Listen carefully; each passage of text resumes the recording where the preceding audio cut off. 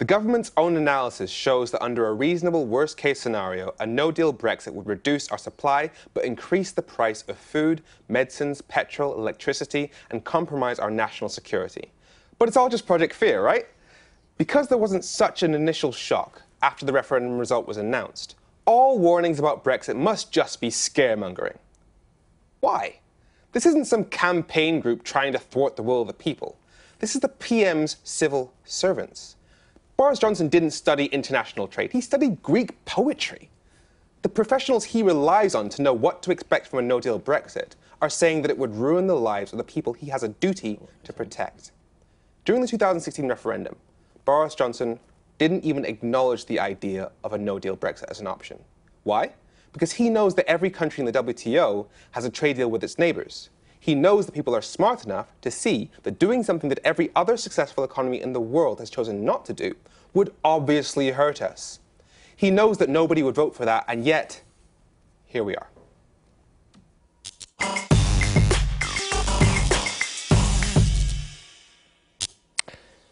Don't know what you don't understand.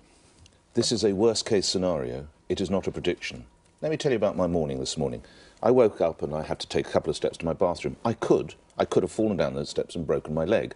I then went in the shower. There's electricity and there's water going to the shower. That could have electrocuted me. I could have shaved myself. I could have cut myself shaving. I got in a car. I could have, well, not my car, he could have crashed. We could have gone into the side of the bus. Could. This is a completely slanted and biased document. Ian Duncan-Smith appeared on my radio show this morning on LBC and broke the terms of the Privy Council, which Andrew is a political veteran. He'll know all about that. He broke the terms of the Privy Council to point out that when he was shown this a month or so ago, he said to the people, because they were talking about the impact, I think it's point 3, the impact in our ports, and he said, what have they said at Calais? What have they told us? And there was a silence. So Ian Duncan-Smith said, you have spoken to the people in Calais, have you, about the new... They hadn't even spoken to the people of Calais. I put it to you that Yellowhammer is absolutely twisted, absolutely biased. Of course we should be aware of the concerns, but realise what it was set up to do. Let's put it this way. You're saying that it's all just it could happen, could happen. Let's go with actual facts. Where does the majority of the fish that we catch go? Where do half of the cars that we manufacture go? Where does a third of the Welsh lamb that we farm go? EU countries. Does a no-deal Brexit force the EU to put tariffs on all of those products? Yes. Do they currently face tariffs now? No. So is it not absolutely, definitely sure that there will be barriers at those borders? No. Sorry. No. There weren't trade barriers before. There are trade barriers now, and you're saying that it will be fine. We don't know what the deal is. We don't know what Boris Johnson no deal. might... But we're not going out necessarily with a no deal. But this is about This is the worst... I don't know what you don't understand. The worst-case scenario, not a prediction.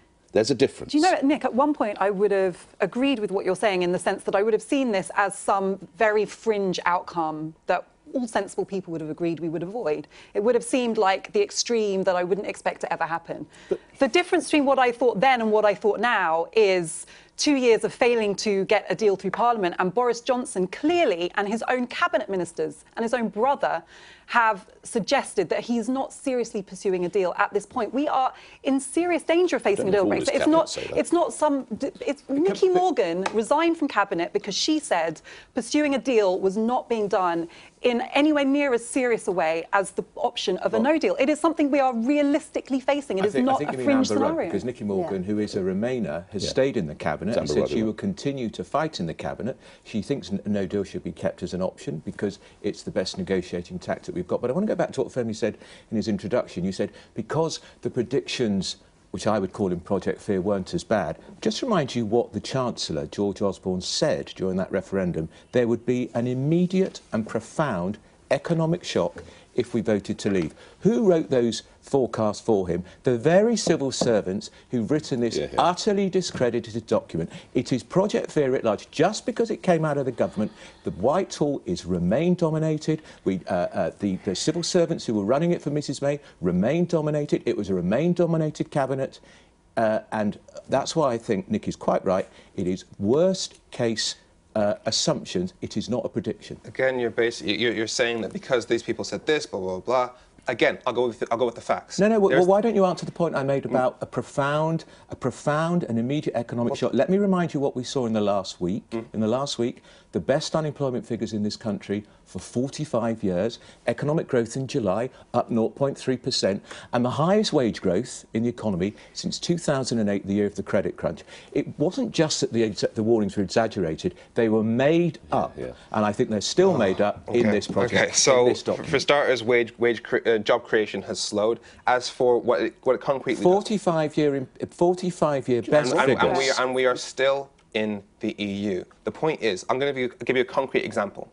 There is a factory in Sunderland that sends 70% of its cars to mainland Europe, to other EU countries. Now, if there's a tariff barrier between us and where we send the majority of our cars, if there's differences in regulation between us and where we send the majority of our cars, if you were Nissan, you have a choice. Keep your factory here, 70% of your cars are going to face an extra cost. Put your factory in Frankfurt, only 30% of your cars are going to face an extra cost. Femi, where would you put that factory? And what happens to those 35,000 jobs across the northeast? I was contacted the other day, and I'm sure it's still there, online and also on my social media from somebody, a gentleman, who'd contacted me publicly to say how the fear of no deal that he was feeling was really damaging his mental health. He then went on to explain to me, when I asked him what he meant, he fears that we're going to have a risk of famine in this country. And he genuinely believed that. And the situation that we're in now, and I find it deeply frustrating, is that we are in a negotiation. The fact that Boris Johnson has had his hands tied by removing no deal is beyond backward in my mind. I cannot, no matter how much people try and explain it to me, I cannot ever and will not ever share the rationale of removing no deal from the table.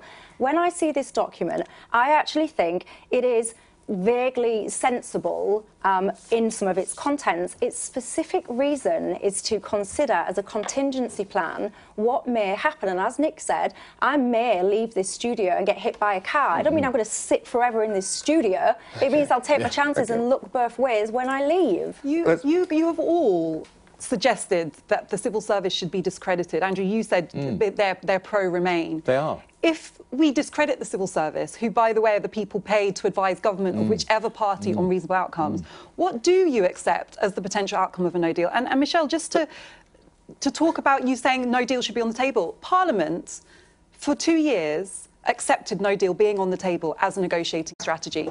It's only when we have a month to go, just over a month to go until the Brexit date and no deal, that Parliament is taking action to prevent a no-deal Brexit. That's not How right. is that Because not Mrs May, we now know, in all those negotiations while she was Prime Minister, never ever raised the spectre of no deal in her negotiations with Michel Barnier. She never played the best ace in the pack. Parliament did nothing to stop her putting no deal on the table. Negotiations, the crucial point of a negotiation is when you're approaching the deadline. I understand how negotiations work. Of course, to remove it now is ridiculous. Let's be really clear on this.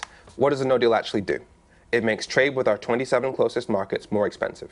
From the EU's perspective, it's trade with one of their closest markets, which becomes more expensive. So mathematically, no deal hurts us more than it hurts the EU. So the idea that we have leverage by doing something that hurts us more, never going to work. Now, the idea that it's project fear, I'm going to take both of you up on things that you said in 2016.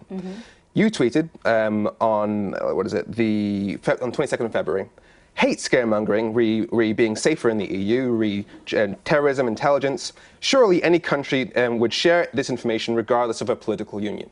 Whereas a no-deal Brexit means we're no longer in the EU system regarding data protection, which is why they can't share that information with us. I stand by, and you really need to get out more if you've got nothing better to do than go back through to all of my tweets. And I hope you found some riveting stuff in there, more interesting than that tweet.